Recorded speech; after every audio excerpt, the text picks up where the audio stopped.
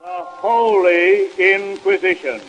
Catholics and Protestants are inclined to call the doings of the Inquisition very unholy. Facing the facts charitably, we remember that it belonged to a less favored day. With enlightenment, thank God, has come a keener sense of the justice and love which Jesus inculcated. Love your enemies. Do good to them that hate you and persecute you, and say all manner of evil against you falsely for my sake. The law given Israel at Mount Sinai expressed merely justice in its command. Thou shalt love thy neighbor as thyself. How seriously indeed portions of God's word were overlooked in the persecutions of the Inquisition. Not only was there no love nor sympathy, but justice in every sense of the word was violated. Thank God for the light of a better day. There is in the human heart a treacherous disposition to do evil, if only an excuse for it can be found.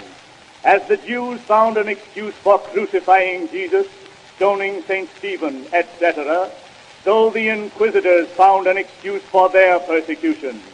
Like Saul of Tarsus, they thought they did God service.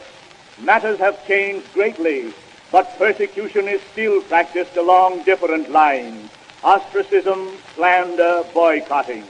The Bible refers to this saying, "Your brethren which cast you out said, the Lord be glorified.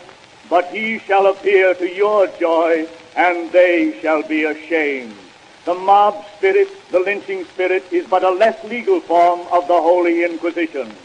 A Chicago Methodist Episcopal minister, angered at Professor Parson, is quoted by the Indianapolis News and the New York Tribune as saying, "If I had the power, I would skin that man, salt his hide, and tack it on a barn door."